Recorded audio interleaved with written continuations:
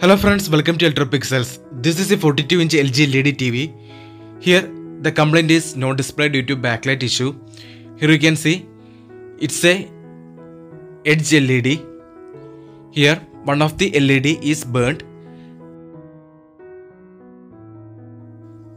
Because of this reason, the power supply board in this TV shows an 4 times blinking error message.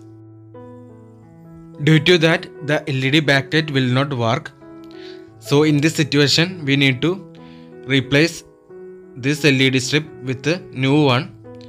Here you can see this is the new LED strip. Now from the metal plate, we removed the old faulty LED strip. Here you can see this is the old one. So now let's install the new one using a double-sided tape. Here we replacing the LED strip with original spare LED backlight.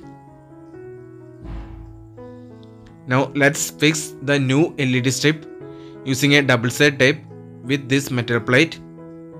See, now we fixed the new backlight edge LED strip using this double-sided tape. Now all sockets are connected and here you can see the final result. Now the backlight is working properly.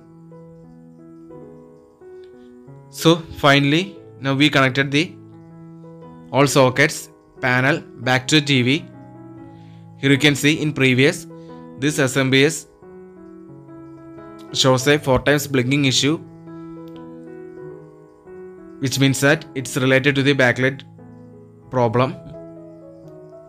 That's why it's showing no display. Now everything is done finally.